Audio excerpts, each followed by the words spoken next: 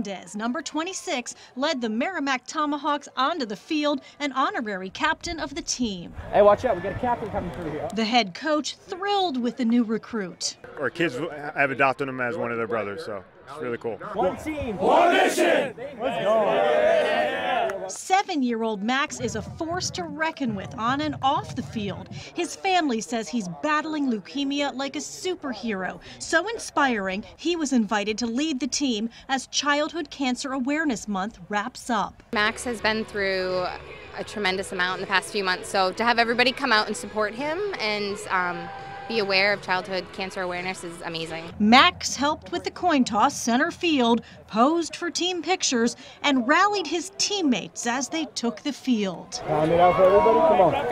Got your bracelet on, buddy. Let's make it happen. Look at this. It's very overwhelming. I mean, Merrimack, they took us in as family. It was just overwhelming. We're going to love it, and we're going to take this night and just live it up. With priceless memories as souvenirs. In Merrimack, Jean Mackin, WMUR News 9. So nice. We wish Max well. And you can help Max's family at a fundraiser tomorrow at Reed Ferry School in Merrimack. WMUR meteorologist Kevin Skarupa will be at the Raise a Paddle for Max auction that starts again tomorrow at 3.